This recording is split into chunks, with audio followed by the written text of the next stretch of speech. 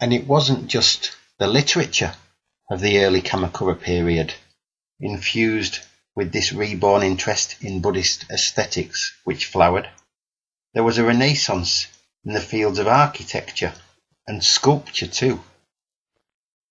At Japan's National Museum in Tokyo, crowds still flock to see the work of a Kamakura period sculptor, still as popular as ever after 8 centuries.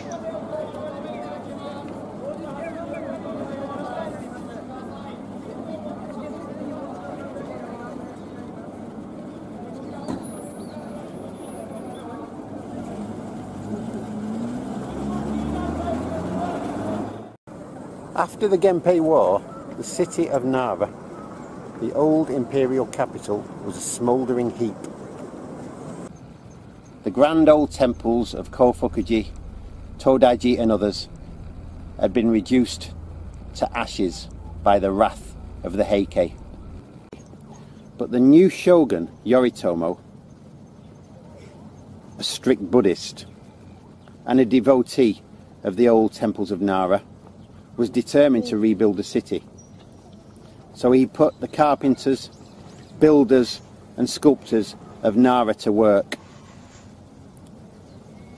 And luckily for Yoritomo, for Nara and for posterity, a fine school of Buddhist sculptors, the Kei school, was at work in Nara in the late 12th and early 13th centuries.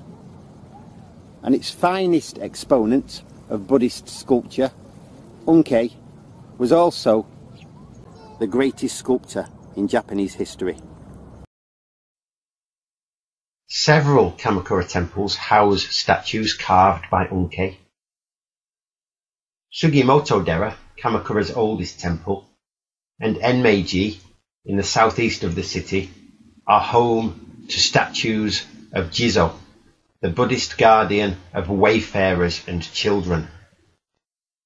And at Enno-ji temple, a fearsome god never before carved by a Japanese sculptor.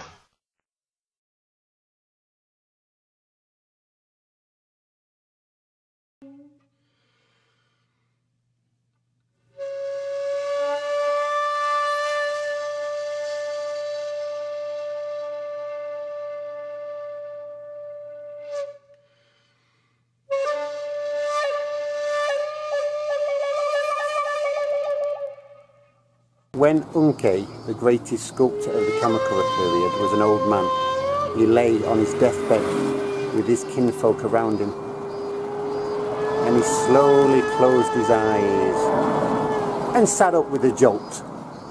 "Oh, we thought you were dead," said his kinfolk. "I was," said Unkei.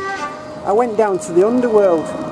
I met Enmei, king of the underworld, judge of men's souls. And he said to me, 'Who are you?' And I said, 'I'm Unkei.' He said, 'Unkei the sculptor?' And I said, 'Yeah.' And he said, 'Why have you never done a sculpture of me?' And I said, 'I didn't know what you looked like.' And he said, 'You know what I look like now? Now get back and do one.'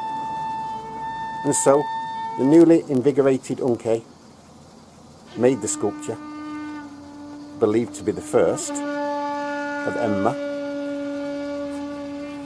and lived to an even older age.